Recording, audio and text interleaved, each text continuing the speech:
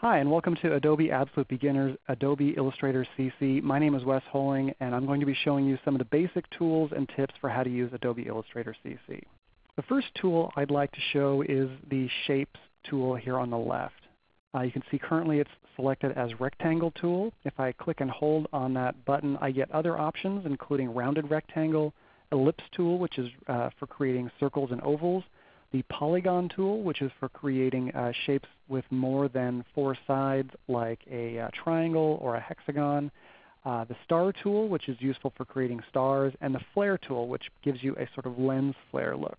But right now I'm going to keep it simple and just use the Rectangle tool. So if I come back over to my canvas and click and drag, let go, now I've got a rectangle.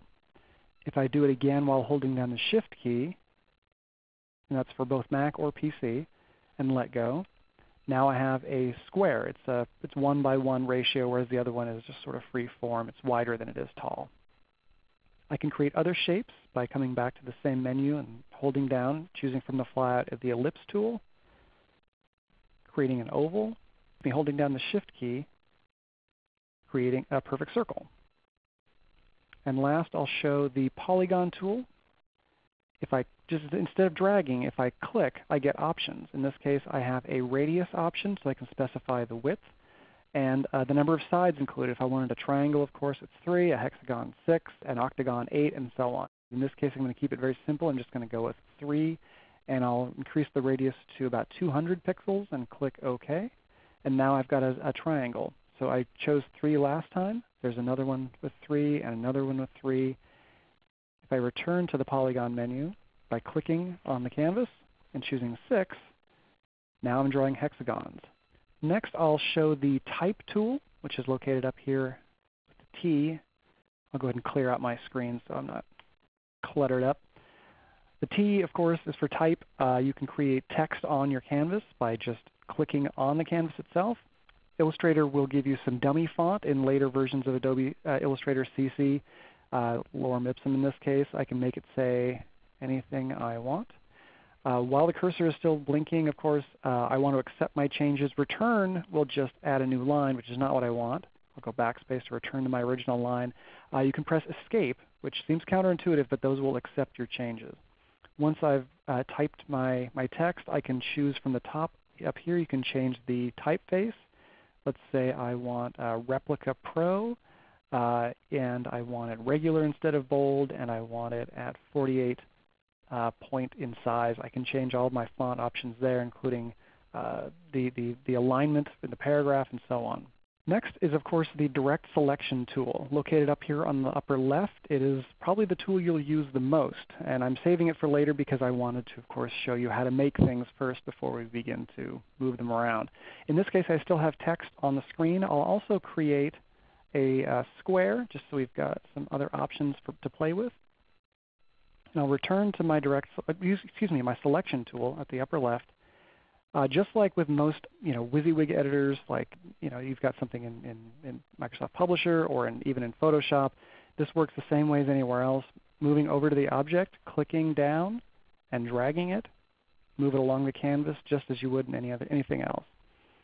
You can also use this once you've selected an object like this square to click and hold on the corners to change the size. If I hold down Shift, it keeps its aspect ratio 1:1. If I let go of Shift, of course I can make it wide or tall. Be careful of changing things like the size of photographs, where you need to retain that same aspect ratio, either 4:3, 5:7, whatever. The same thing is true for text.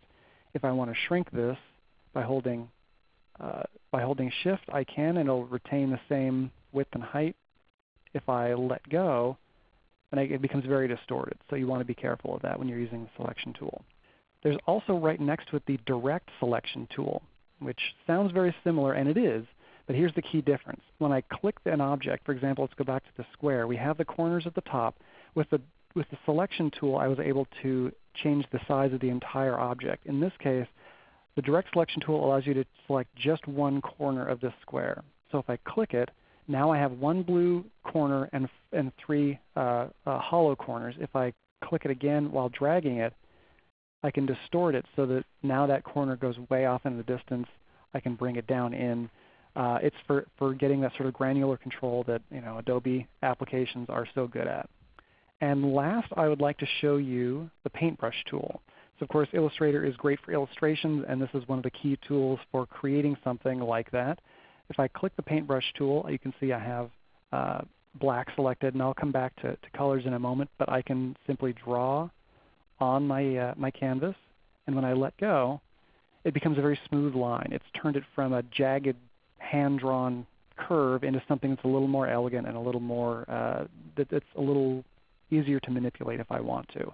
And this is, of course, all based on a brush type.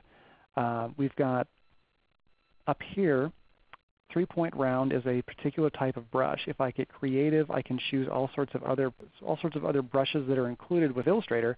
For example, a charcoal pencil, I can choose that and then begin drawing.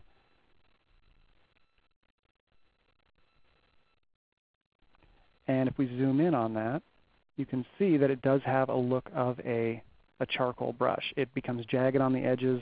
It comes to a point at the end as though you're drawing with a small piece of charcoal.